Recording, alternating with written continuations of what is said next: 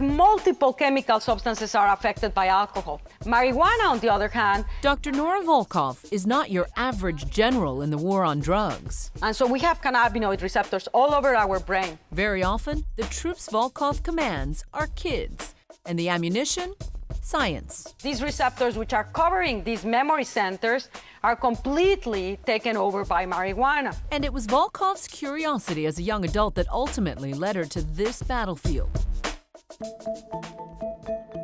My big question always has been, how does the human brain work? It led me into investigation that relates to brain changes in people that are addicted to drugs. Her path can only be described as extraordinary. From her childhood home in Mexico to medical school at the age of 18, and ultimately to the director's office at the National Institute on Drug Abuse. Nora Volkow was born in Mexico City, but her family tree stretches back across the Atlantic Ocean. I'm the second child of 4 girls. My parents both came to Mexico when they were very young. My father was 12 years old. He came basically persecuted by Stalin.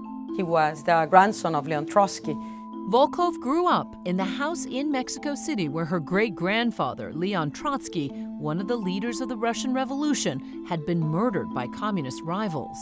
Her father turned it into a museum, with a young Volkow even leading tours on weekends.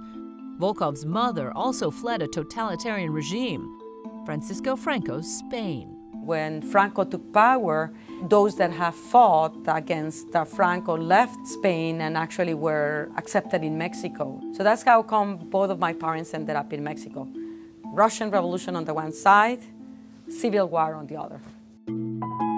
Volkow's father was a chemist, so science was part of her childhood. I had on my father a scientist, and he had a big impression on me. On the other hand, on my mother, I have the artistic side, and I also very much appreciate art. But it's undoubted that my father did play a role on me choosing a scientific career. She graduated first in her class at the National University of Mexico, receiving an award for the best medical student of her generation. But success did not always come easily. I guess that the main challenges were being born a girl, but my father wanted boys, and so basically he trained us as boys. That notion of, no, you cannot do this, was something that I was trained to actually react to. It became a challenge. Of course, I can do anything that a man can do, and actually I can do it better. As a med student, she read about the first use of brain scans and found her calling. Volkow made her mark with groundbreaking research on drug addiction, using brain imaging to understand it in a whole new way. Her work helped establish what we now know, that addiction is a disease. As a disease, it is really remarkable to see how drugs can transform a human. We call it a slave. Something very profound has disrupted the function of the brain. And then I was fascinated, well, what is it? What's happening there? How can you profoundly affect behavior in such ways? She rose to leadership positions at the Department of Energy's Brookhaven National Laboratory on Long Island and was selected for membership in the National Academy of Sciences, always pursuing the big question, how the brain works. We've shown that basically one protein, can profoundly affect your vulnerability to engage in compulsive drug taking. One single protein. That single protein is dopamine, and her research helped establish the key role it plays. Now we can actually use imaging technologies and look inside the human brain. Volkow dedicates a good deal of her time to educating teens about the harsh realities of addiction. And why is this important during adolescence? She's focused on investing in the next generation. It may lead you to engage on risky behaviors that can have very adverse consequences, such as experimenting with drugs. An educated kid that cannot find a job is actually a lost opportunity.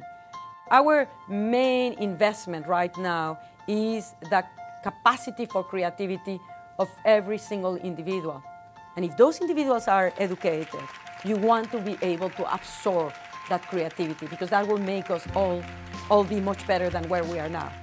The challenge of doing something against odds, doing something that could help others, that could make an impact. I do believe that each one of us can contribute in one way or the other. And I think that through science, I can help those that may be less fortunate. I always say we have this gigantic brain, we have this gigantic frontal cortex that is developed in order to come up with solutions. The easiest thing to say is, no, you cannot do it. The challenge is to find a way to do it.